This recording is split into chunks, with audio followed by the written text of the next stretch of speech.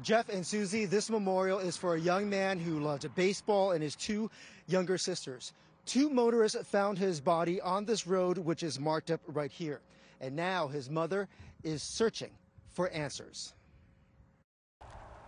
Shauna Landon visits this memorial in Palos Verdes once a week. So Dylan was found here. Yes. It's where her son, 24-year-old Dylan Lupia, was struck and killed by an MTA bus at about 7:30 in the evening of August 17th. I lost a child, and I don't think it's natural ever to lose a child. You're supposed to go before them. Landon and her attorney have learned through investigators Lupia was walking in this bike lane as the bus came towards him. It just doesn't make sense that a bus driver didn't see a human being walking who's 6'1", 170 pounds, walking towards the bus in complete daylight. Landon, who's a daughter of Hollywood icon Michael Landon, says she and her siblings have driven this stretch of Palos Verdes Boulevard a number of times looking for answers. Here, there's no blind spots.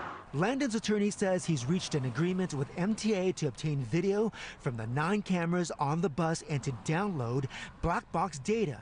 But Landon says investigators tell her the driver didn't stop immediately after impact and kept going for about 1.5 miles to the next bus stop, and she wants to know why. He didn't stop. He didn't call 911.